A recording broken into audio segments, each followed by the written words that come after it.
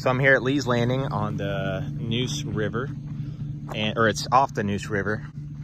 It's in Pamlico County. This is pretty much the boat ramp. So you're gonna come off this little highway over here, and then it's gonna turn into a dirt road. You wanna go slow coming off that pavement. Slow down when you see the dirt road. There's lots of potholes, and it was pretty rough on my boat. I came in here going like 30 or 40, not knowing that it was as little as it was. But as you can see, all these trailers have grass on them, and there's grass all over here. So you can probably guess that there's probably a lot of grass in here, a lot of grass at this launch. Parking seems to be primarily over here. There's one handicap spot, and then there's some more parking over here just to the right of the ramp. And it looks like that's like an early bird kind of local thing, where if you get here early enough, you can get the spots closest to the ramp. They have grass on their trailers too.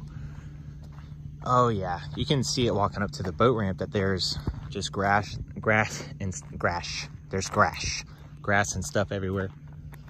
And it doesn't look like it drops down too steep.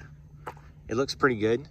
A big kicker for me is that there's no restroom here. I don't see any restroom anywhere, which kind of stinks. You know, you get that morning coffee and you know what I'm saying? So this is what you're looking at pretty much. Yep, look at all the grass. No wonder.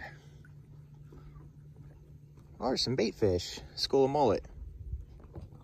So this is what you're looking at. You're gonna have to tie up to this dock. I would say there's really no getting away from the grass. Yeah, you're gonna have to moor up to this dock.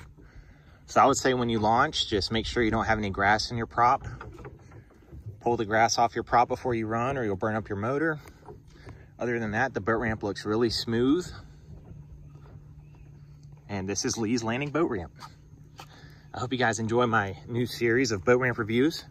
From here on out, when I go to new boat ramps that I haven't posted yet, I'm gonna do a review on it for people that haven't been here before and are curious of what they're getting into, or if people have any questions. Thanks for watching.